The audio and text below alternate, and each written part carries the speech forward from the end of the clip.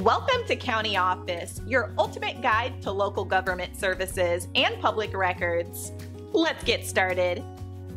Do I have to claim HSA on my taxes? Health savings accounts, HSAs, are tax-advantaged accounts designed to help individuals save for medical expenses. Contributions to an HSA can be made by both the individual and their employer. Generally, contributions to an HSA are tax-deductible or pre-tax if made through payroll deductions. This means that the amounts contributed to the HSA are not subject to federal income tax at the time of deposit. However, you must report HSA contributions on your tax return. Form 8889 is used to report HSA contributions and distributions. This form must be filed with your federal income tax return. Distributions from an HSA used for qualified medical expenses are not taxable.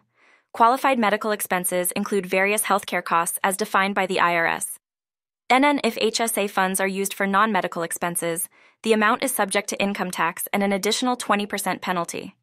The penalty does not apply if the account holder is 65 or older, disabled, or deceased. It is essential to maintain records of your HSA contributions and distributions for accurate tax reporting.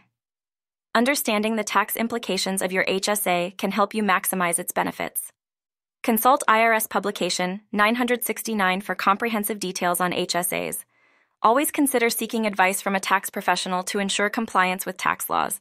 NN.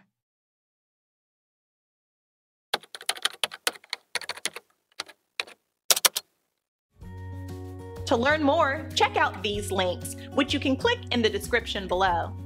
And feel free to comment your questions. We're here to help.